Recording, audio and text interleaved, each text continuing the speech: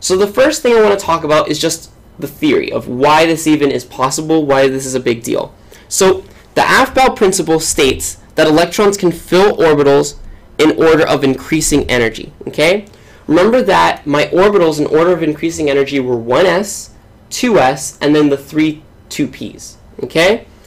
If we go ahead and draw the diagram for carbon, let's say, let's just use carbon as an example, what we're going to find is that the 1s gets completely full at the helium stage, okay? Then the 2s gets completely full at the beryllium stage.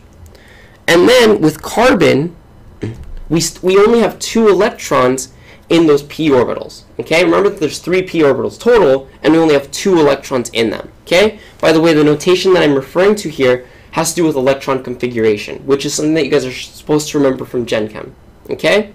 So in this case, what that means is I have 2 electrons in the 2p orbitals.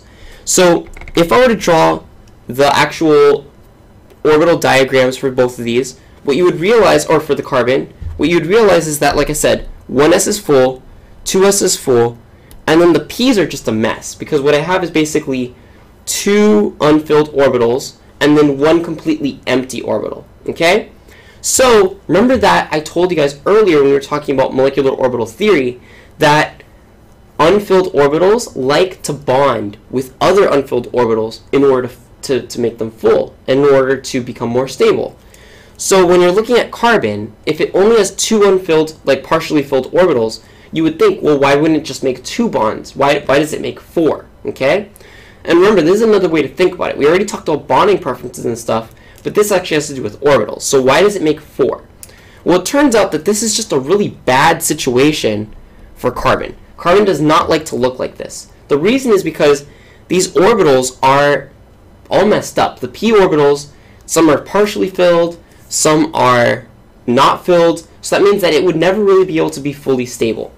So what carbon actually winds up doing is it winds up exciting 1 electron up into one of the p orbitals. So what that does is it actually violates the Aufbau principle, and it takes 1 electron from my 2s orbital and it excites it to one of the 2p orbitals. So now what I wind up getting is that instead of having 1 full orbital of lower energy and then 3 orbitals that kind of just suck, what winds up happening is that I wind up getting 4 orbitals of higher energy that all are partially filled. Why is that better? That even sounds worse. Now we have an excited electron. That means it has more energy. So why is this better?